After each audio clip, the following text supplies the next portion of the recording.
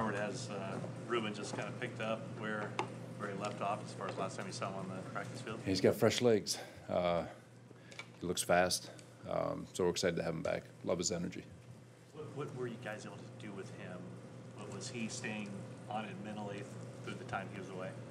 Whatever the NFL allowed us to. I know he wasn't allowed at practice. To be honest with you, we were personally and with the linebackers coach, we were so consumed with trying to make sure that we had the rest of the group ready to play.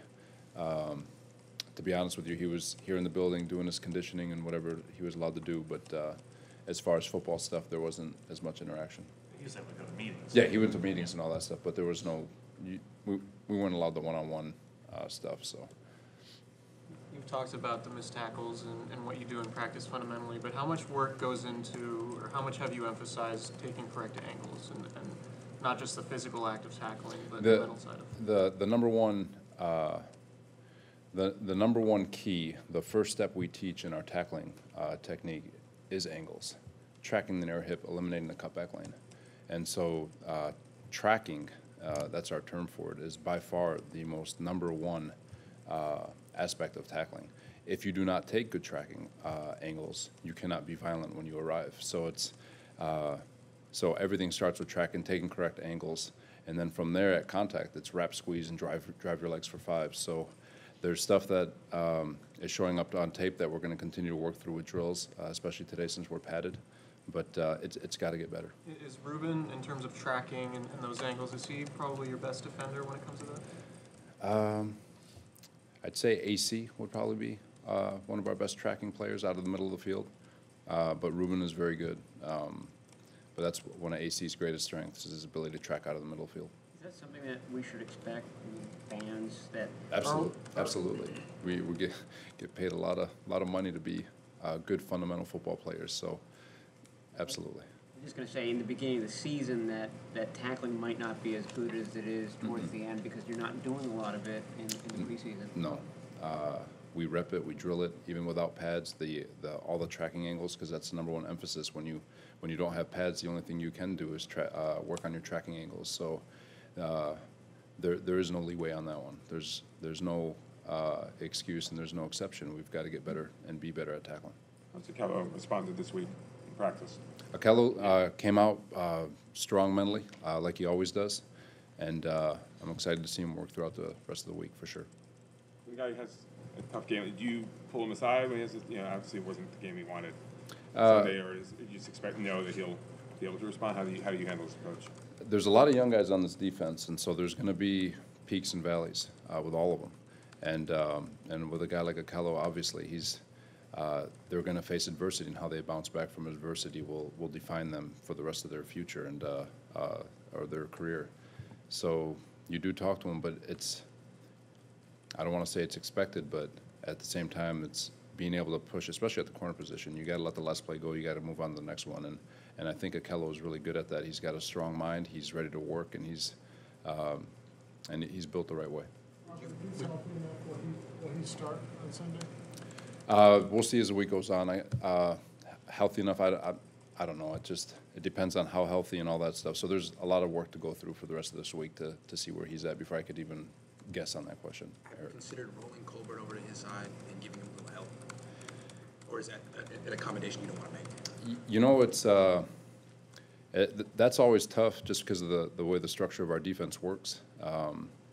There's other ways that we can help corners along with the middle third safety, but anytime you have to overcompensate, you're opening up another hole, especially in zone defense. So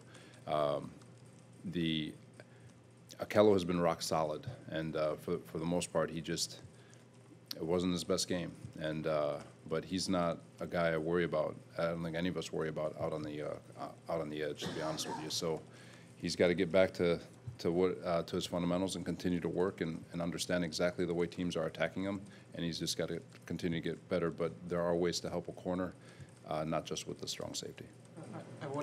Free safety, I'm sorry. I wouldn't expect you to tell us who would be starting, but if Jaquaski can't go, how do you make that determination, and how much of that is matchup based on what the Chiefs like to do?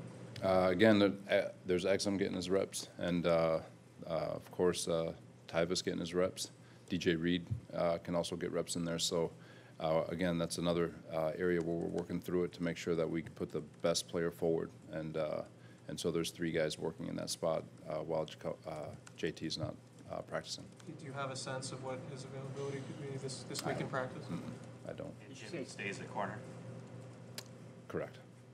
You say Tyvis was getting the.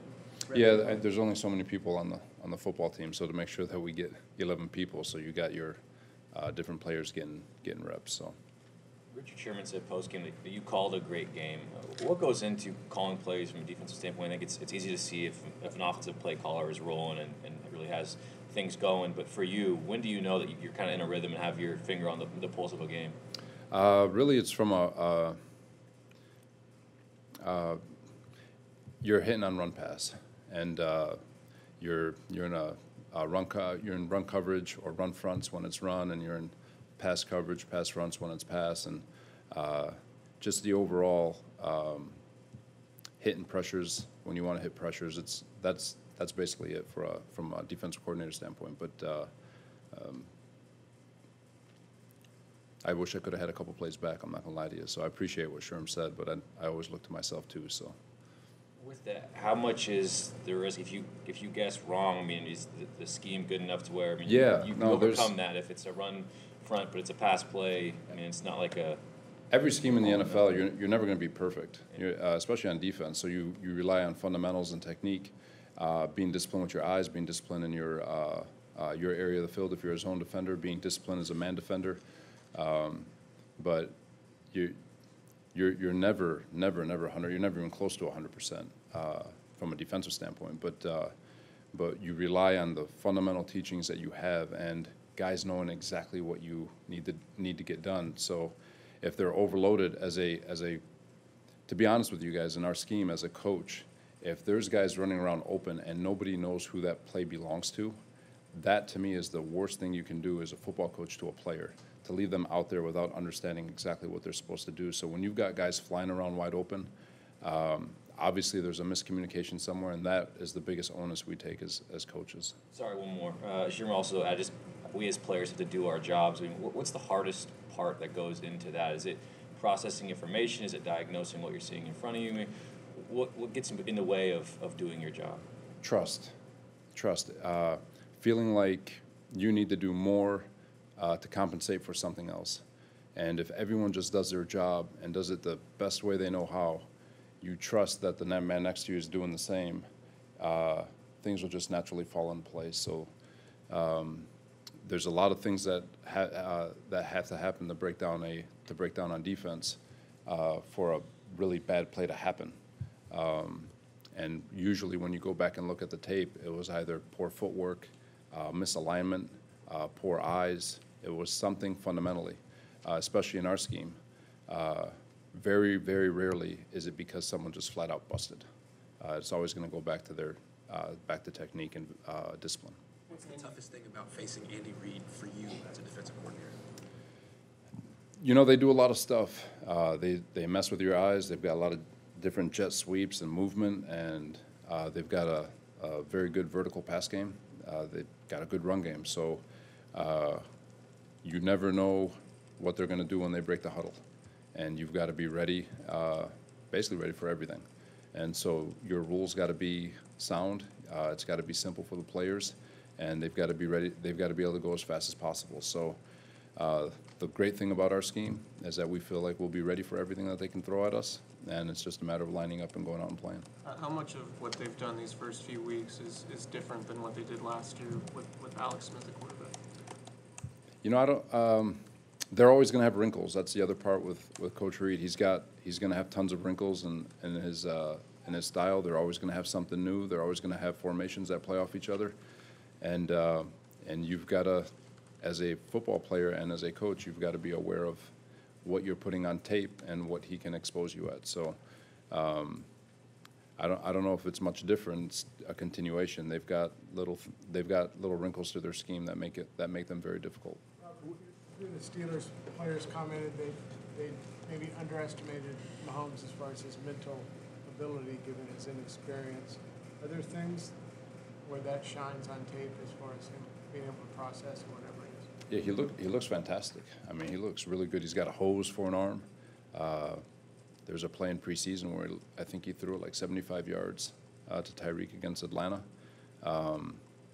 If he can stay alive in the pocket, every ball on the football field is live. So or every receiver is still live, no matter how long or how far the receiver is downfield. But his ability to process coverage and go through his progressions and make throws has been pretty impressive. So he's not being underestimated.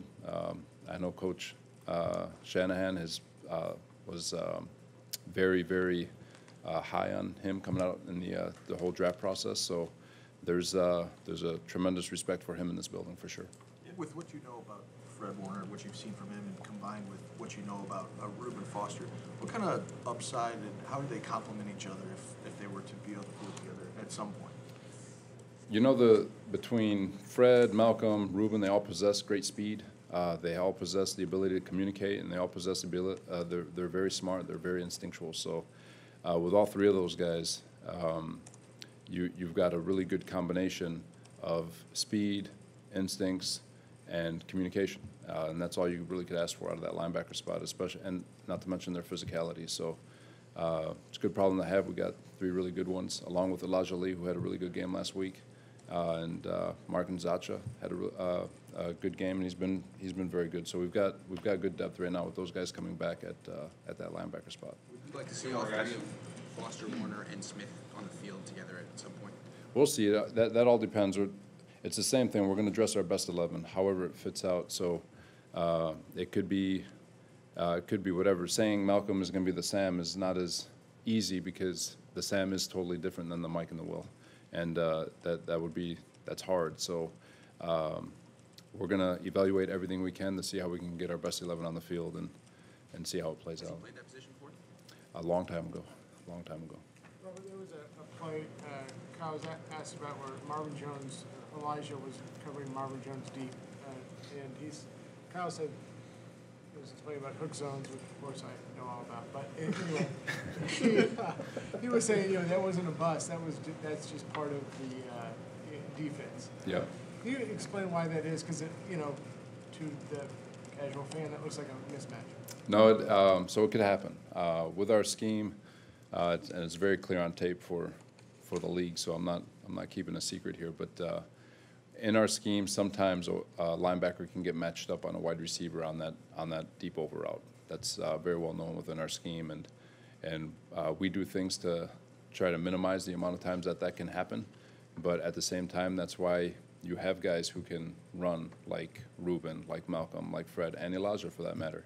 Elijah actually had a misstep on that one. That's why it looked like he was trailing by so much. But you guys have seen it throughout the preseason where Reuben made that dive-in play on Tavon Austin in the preseason against Dallas. That's his man. And even though it was a great play, my argument was that he was completely late on his read, and that's why he made a spectacular play when it was actually a poor play. Later on in preseason, he gets him all the time, and he gloves it up like it's nothing, so no one really sees it. The only time it's ever really seen is when it's like, oh my gosh, that could have been a touchdown, or oh my gosh, what a great play. But about 10 times a game, they're matched up that way. And once every 4 games, you'll see it and be like, well, that's a mismatch because it looked funny.